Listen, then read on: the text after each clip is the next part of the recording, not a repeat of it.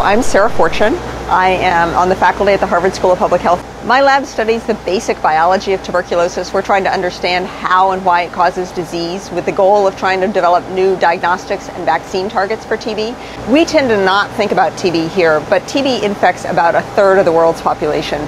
2 million people die every year from TB, and in places like sub-Saharan Africa, 1 in 100 people have TB at any given time, and it's difficult to understate the enormity of the global health problem. We've been collaborating with the Brim Center in order to understand the protein levels in TB bacteria with the goal of finding diagnostic and vaccine targets. We are trying to understand the bacterium, how the bacterium works, and we're trying to understand if the bacterium that I have, the TB bacillus that I have, is the same as maybe the one that you have. And we are trying to use mass spectrometry in collaboration with BRIMS to do that in a completely comprehensive manner, so that quickly we can say, what are all of the proteins in that bacterium doing in my body versus your body? What are the post-translational modifications? What is the abundance of those proteins?